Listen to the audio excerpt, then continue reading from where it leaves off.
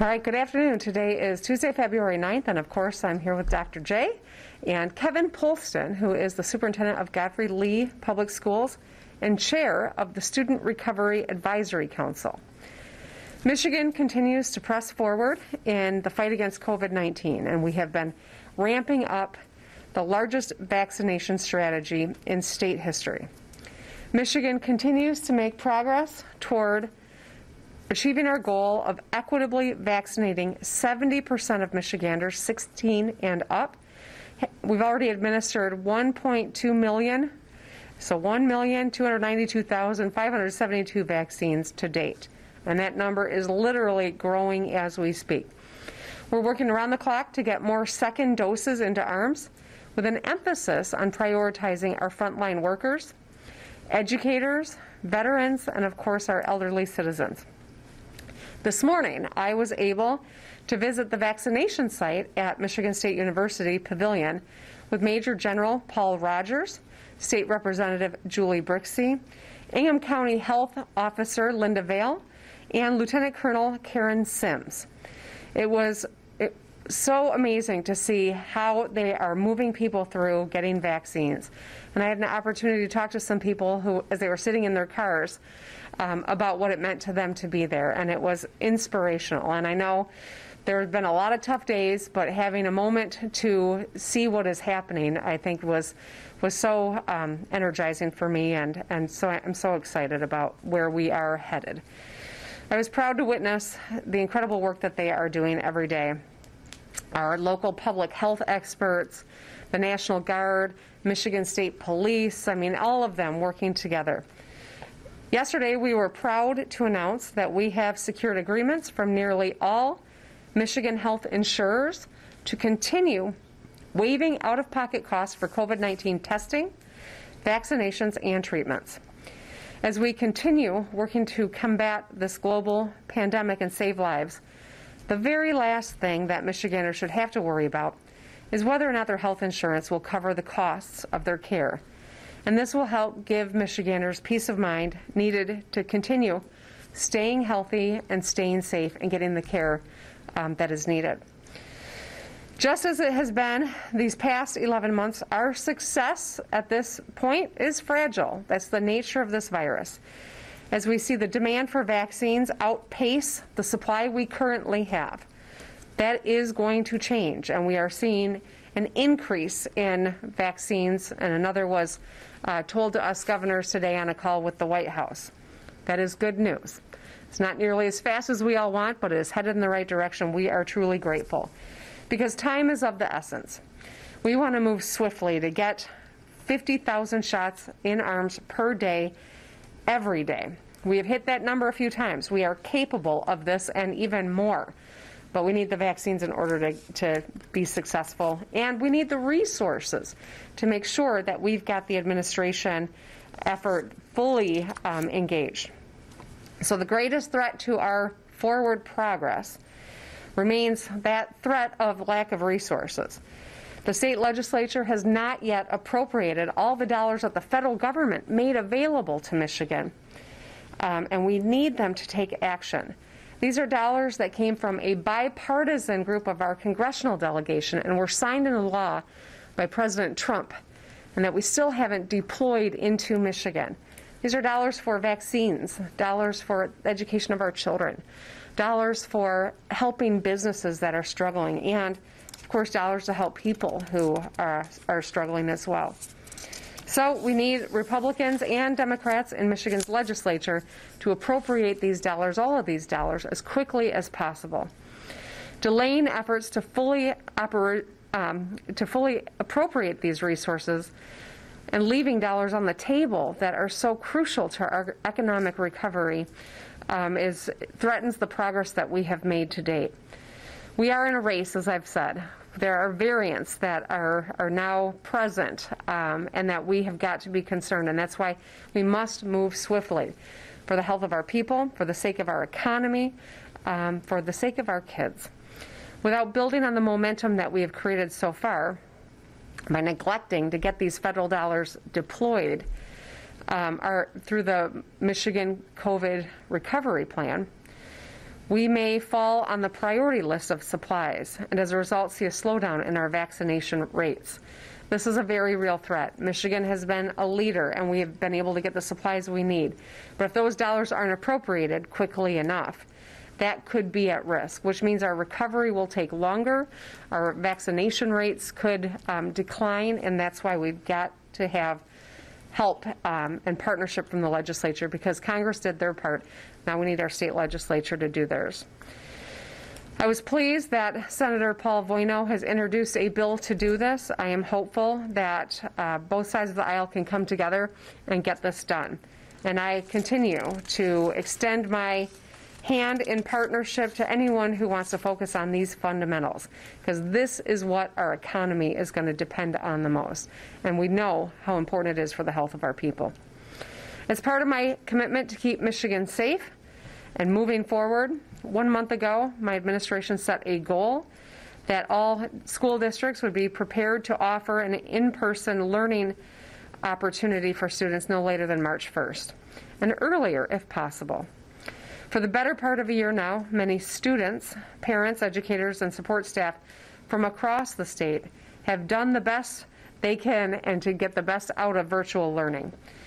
They've demonstrated incredible leadership and what a fundamental role that our teachers and support staff play in the education of our children.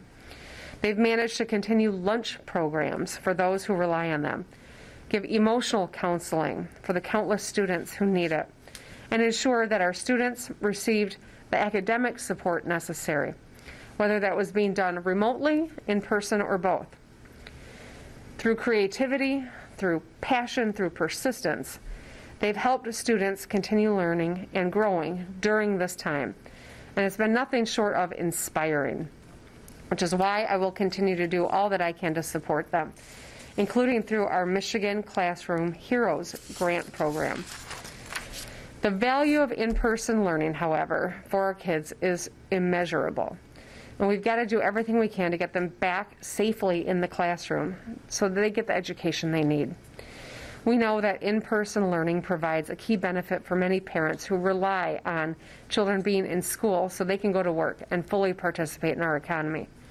What's more, many students and families have struggled with remote learning and need opportunities for face-to-face interactions with educators, even if school offers some sort of a hybrid schedule to allow for smaller groups of students to gather. Already, many districts across the state have returned to some form of in-person learning for this school year, and they have been largely successful. This can be done safely with the safety protocols and a strategy to keep our students and our teachers and our support staff safe. So I am grateful for the leadership that is happening in districts across Michigan. They've been creative and they've been truly committed to supporting our students. This is why we're strongly encouraging districts provide as much face-to-face learning as possible, because it is just crucial for the success of our kids, especially our youngest kids, especially kids who are from disadvantaged circumstances, kids with special needs or English language learners in particular. Michigan has received funding from the federal government to help school districts return to in-person learning, and I've presented a plan for how we can leverage additional state resources to make this happen. As a part of the federal stimulus package that was approved in December, Michigan received nearly $1.7 billion through elementary and secondary school emergency relief fund to help aid school districts in returning safely to in-person learning.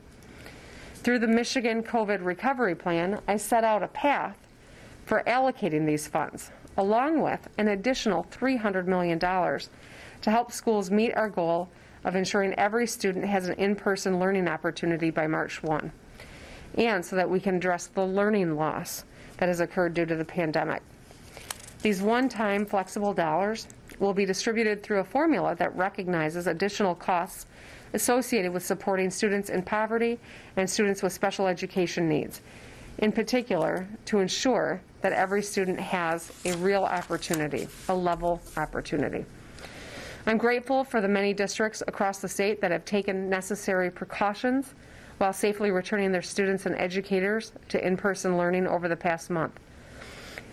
As we sit 3 weeks from our target date of March 1, state and federal resources could make all the difference in helping school districts throughout the state safely prepare for students and educators to return to the classroom. So I know that the legislature wants to see our kids back in class safely so that they can earn the quality education they need. And that's why, again, it is my hope that the legislature will appropriate these federal dollars that have been made available for our students. Every day that goes by is a missed opportunity in the lives of our kids. So while it may not always feel this way, one day this pandemic will be behind us. We will look back on times like this and know that we did all we could to support our state's prosperity for generations to come. And that's why it's so critical that we continue doing everything we can right now to build on the progress we've made. It means encouraging the legislature to join forces with me to get the Michigan COVID recovery plan passed so we can help our local communities and our school districts and our businesses and our vaccine distribution. I know that every one of us, trust me, every one of us is longing for the opportunity to return to normalcy. And we're feeling the fatigue as we get closer to the 1-year mark of COVID-19 being here in Michigan. And I get it, and I feel it too. But we cannot let our guards down now. We've got to stay vigilant. We've got to continue doing everything we can to put an end to this pandemic. Masking up, social distancing, washing our hands, making your plan to get your vaccine when it's your turn. We can and we will get through this together, Michigan. And with that, I'll turn it over to Dr. J. Thank you, Governor. So as of yesterday, we were at 569,417 cases and 14,905 deaths due to COVID-19 in the state. Case rates have steadily declined to 144 cases per million, down 81% from the mid-November peak. 4.5% of tests in the state are coming back positive, and that continues to decline. Only 6% of hospital beds are being used to treat COVID-19, down 72% since the fall peak on December 1st. While our numbers continue to trend overall in the right direction, I'm very concerned about what we are seeing with the new B.1.1.7 variant. We now know of 45 cases of the variant identified in Michigan across 10 counties, and there will be more. While this variant first appeared in the UK, the cases we are seeing in Michigan have not all been associated with someone who had a history of traveling, which means the variant is likely in the general community. This variant is more easily spread from person to person, meaning if we are not vigilant, we could see a rise in cases, hospitalizations, and deaths similar to what they saw in the UK. Now, I know this may sound overwhelming, but the good news is we know how to slow the spread. And it's the same thing Michiganders have been doing so well for the past year to slow the spread of the virus and bring our curve down last spring and in the fall. We also know that in-person learning can be done safely, and in many school districts across the state, this is already happening. Medical experts and epidemiologists from across the country have closely followed the data and recognize that schools can establish a low risk of virus transmission by making sure that everyone does things like wearing masks and adopting careful infection prevention protocols. That's why we continue to encourage all school districts to develop and implement their own plans to adopt an in-person learning option by March 1st. And we at MDHHS stand ready to support however we can. The most important thing everyone can do to limit the spread of the new variant and to keep our kids in school is to remain vigilant. Do not gather with individuals outside of your own household. Wear a mask properly and consistently, and be sure to socially distance and wash your hands. Get a test if you have symptoms, if you've been exposed to someone who has COVID-19, or if you've recently traveled to a place that is known to have a COVID-19 variant that is circulating. Also, please do get your vaccine when one becomes available to you. Currently available data on the Pfizer and Moderna vaccines show that they are effective against this new B.1.1.7 variant. Viruses change and mutate when they have the opportunity to spread. So getting vaccinated will not only slow the spread of the usual COVID-19 virus, but it will also prevent the virus from getting the opportunity to mutate as it spreads from person to person. So it's important that as many people as possible get vaccinated as we work to end this pandemic. We are making progress, as the governor mentioned, in our goal of vaccinating 70% of Michiganders age 16 and up as quickly as possible. To date, over 1.2 million doses of vaccine have been administered to Michiganders. Every dose of vaccine that is available to the state is either administered or scheduled to be administered. Every resident and staff in a skilled nursing facility has been offered a first dose of the vaccine, and many have already completed their second doses as well. 11% of Michiganders aged 16 and up have received at least one dose of the safe and effective vaccines, and about a quarter of all Michiganders aged 65 and up have been vaccinated. We are pleased to have received a 16% increase in the amount of vaccine coming into the state, and are hopeful that a new vaccine made by Johnson & Johnson will potentially be authorized at the end of this month. So this is great news. And as we get more vaccine, we will be working to get vaccine to more and more providers and making sure vaccine is getting into neighborhoods where people live by partnering with faith-based organizations, rural health clinics, and FQHCs. We want everyone to have equal access to the vaccine, and we are well on our way to making that happen.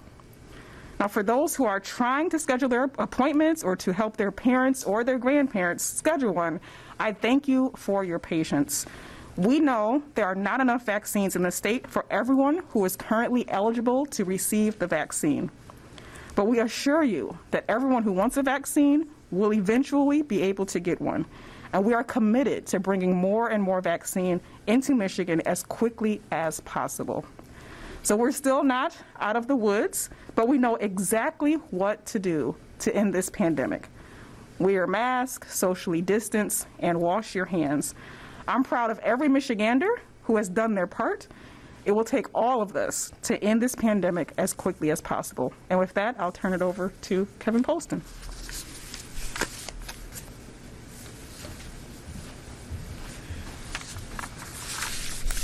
Thank you, Dr. Caldoun, and thank you to Governor Whitmer.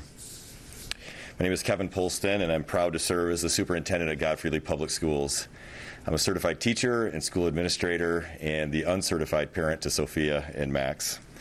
I'm humbled and honored to serve as the chairperson of the Student Recovery Advisory Council to address the traumatic effects COVID-19 has had on our children. Last year, I was proud to serve as a member of the Governor's Return to School Advisory Council to create the Return to School Roadmap with guidelines for schools across the state to implement for a safe return to school.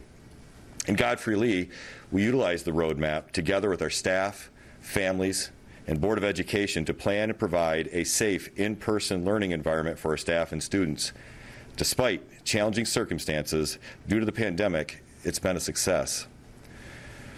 Through public and private partnerships, I'm proud of our efforts to provide internet and a computer to any family that needed it, offer school-based rapid response PCR testing for students and staff, provide PPE and necessary cleaning supplies, and thanks to Governor Whitmer's designation of educators as essential workers in the 1B vaccination class, and with support of our local health department and healthcare systems, over 75% of our staff have received at least one dose of the COVID-19 vaccine.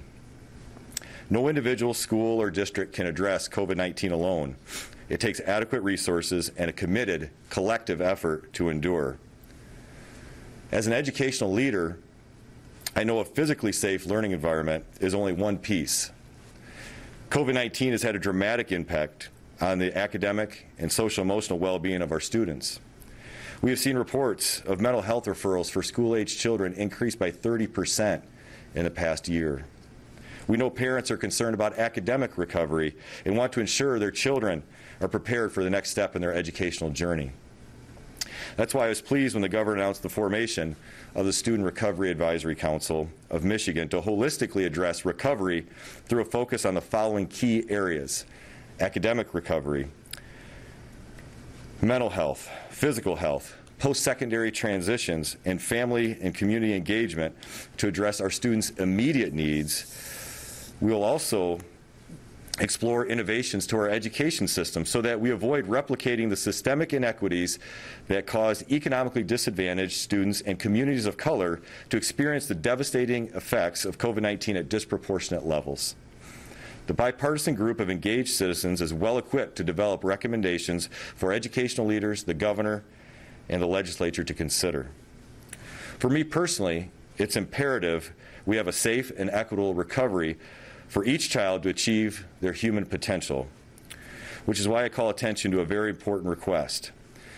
The simple fact is this recovery will require additional resources to meet the needs of our students. For months, educational leaders advocated for additional funds from Congress, and at the end of last year, our federal government stepped up with bipartisan relief legislation. However, these funds have not made their way to schools. Before schools can receive the funding, our state legislature and the governor must pass a supplemental budget. It is imperative for our elected leaders to come together, as has happened at key points throughout the pandemic, so these resources can get to schools without further delay. Schools will target these funds toward the greatest need for their students that may include academic assistance, social-emotional supports, internet access and device procurement, and infrastructure enhancements for air quality, to name a few. Our students are counting on leaders to partner to beat COVID-19 so that our focus can shift to recovery and the promise for a brighter future that Sophia, Max, and the more than 1.5 million children in Michigan deserve. Thank you.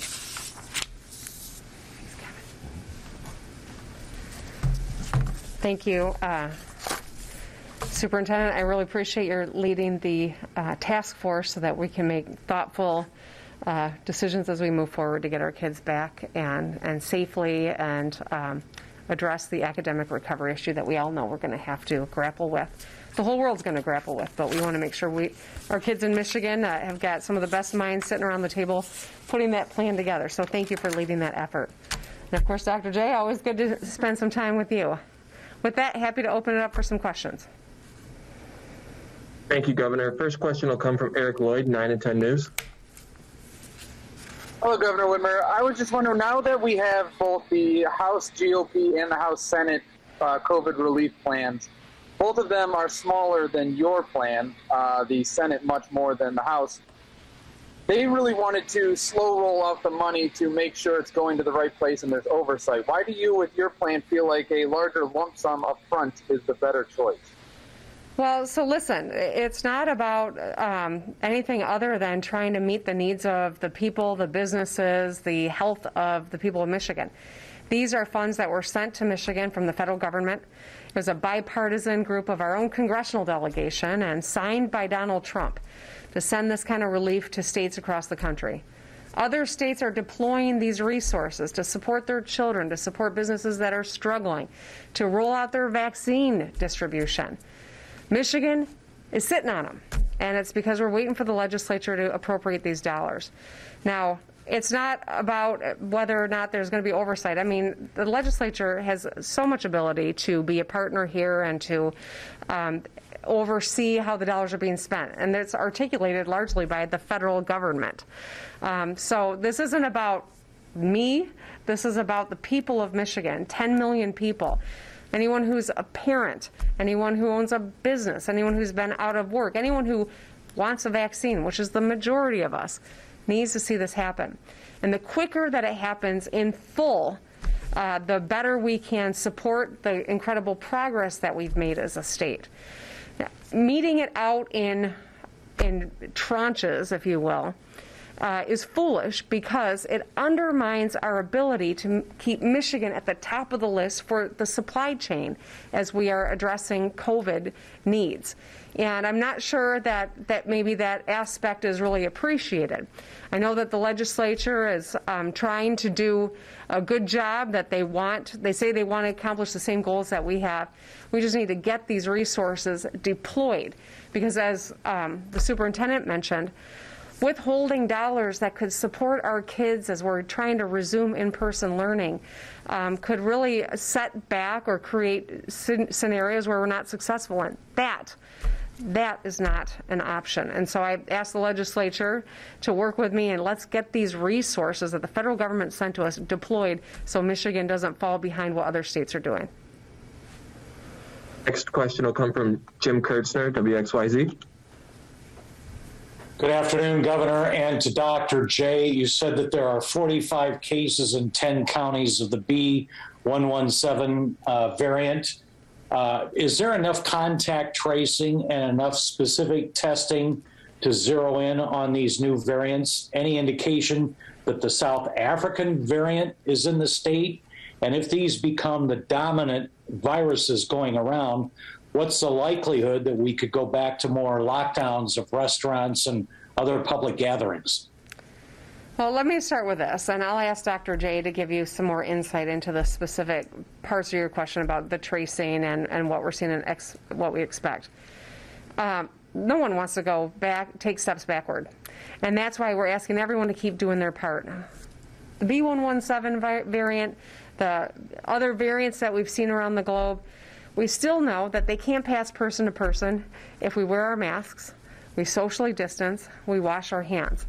We still know how to beat these viruses and these variants of this virus if we continue to do that. But we are in a race to get these vaccines into arms, and that's why the resources in that Michigan COVID recovery plan are so crucial in this moment. It's a race, and we want to continue leading in this race, and we need to get those resources there. I'll ask Dr. J to answer the other parts of the question. Yeah, so of course I'm concerned, but as the governor said, masks, social distancing, washing hands, those things work. As far as our contact tracing and testing, we actually are in a very good place because our case numbers overall are continuing to come down. So we have contact tracers. We actually have plenty of antigen tests. And so when we have identified outbreaks associated with the variant, we are doing very aggressive testing, contact tracing, quarantining, and isolating. So we have revved up our public health response. And I'm confident in what we've done with our local health departments and other places where we've seen these outbreaks. Oh, and for the South Africa variant, I'll say we do not, at this point, know of any of that variant that is located in the state of Michigan. We continue, through the leadership of our state laboratory, to do whole genome sequencing for any potential samples that may be that variant. But we have not identified that one as of yet in the state.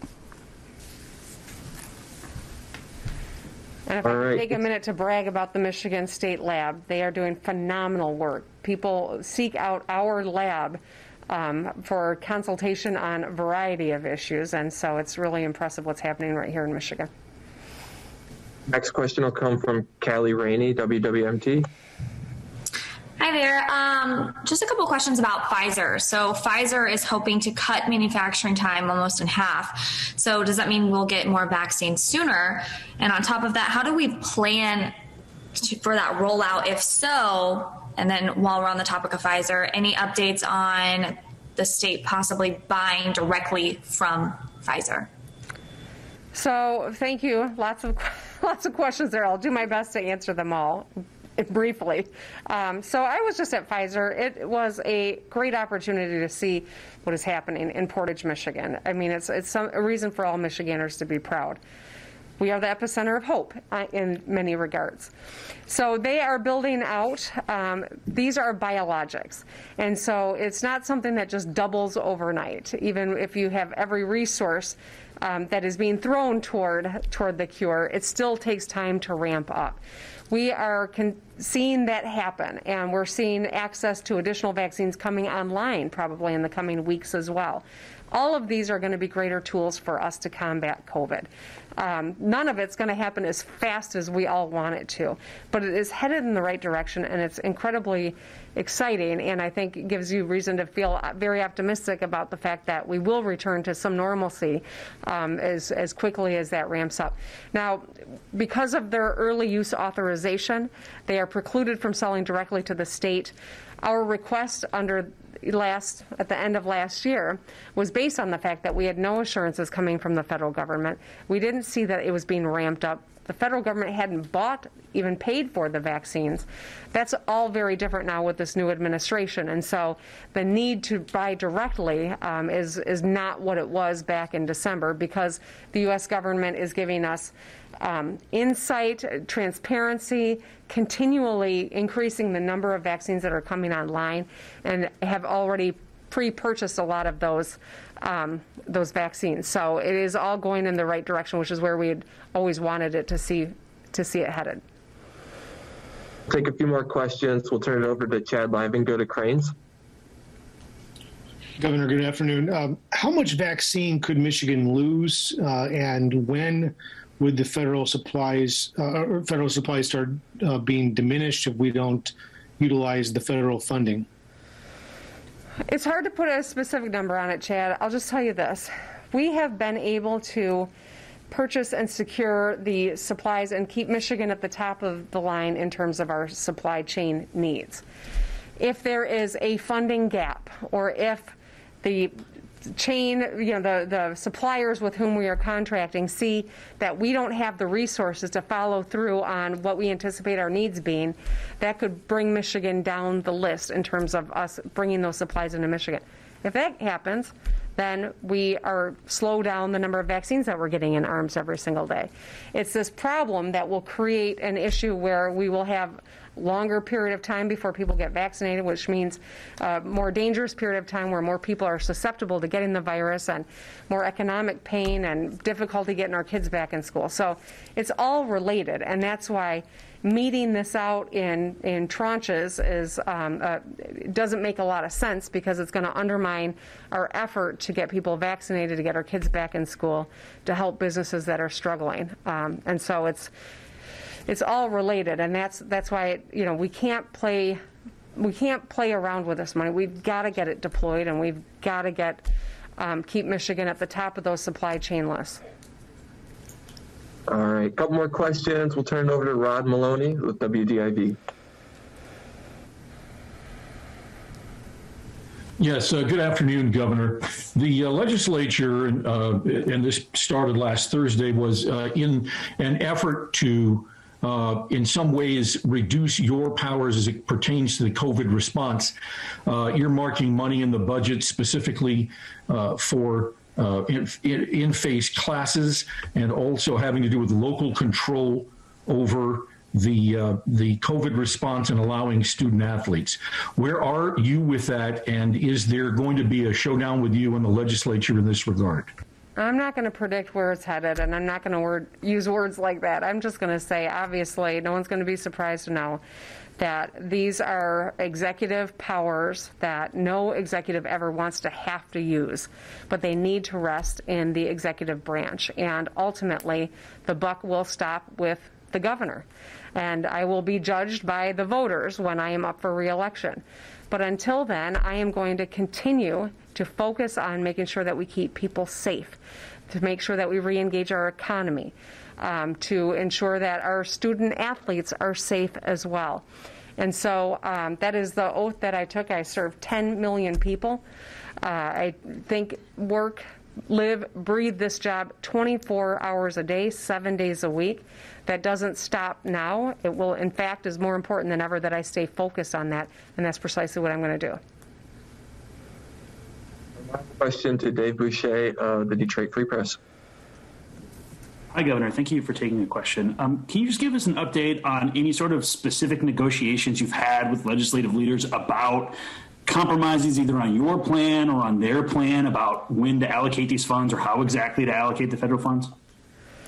So, Dave, I have been reaching out, as I did in the State of the State. I held a quadrant conversation today, made the case, and that I don't know that I would call it a negotiation by any stretch, but the legislature, the Senate just released their thoughts. So hopefully that means we're going to progress toward a moment where we've got some conversation on this subject, but that hasn't really happened in any meaningful way at this juncture. All right. Thank you, Governor. That's all we have today. All right. Thanks, everybody.